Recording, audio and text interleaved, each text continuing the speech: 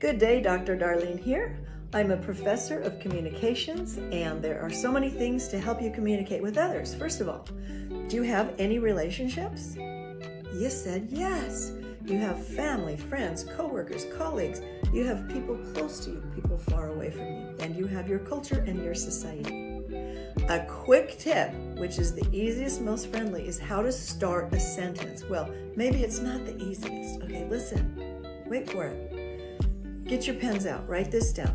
If you start a sentence with you are, you just, okay, write that down. That will be bad. Instead, say, I'm thinking, I'm wanting, I'm hoping, I'm feeling, I'm wondering, I've decided.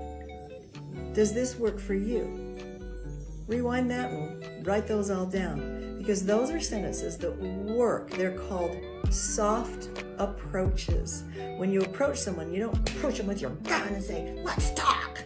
You say, I'm wondering if we could have a short conversation, one that would work for both of us, and discover how to clean the garage in a way that does work for both of us. And that's we language. That's what you want, we language.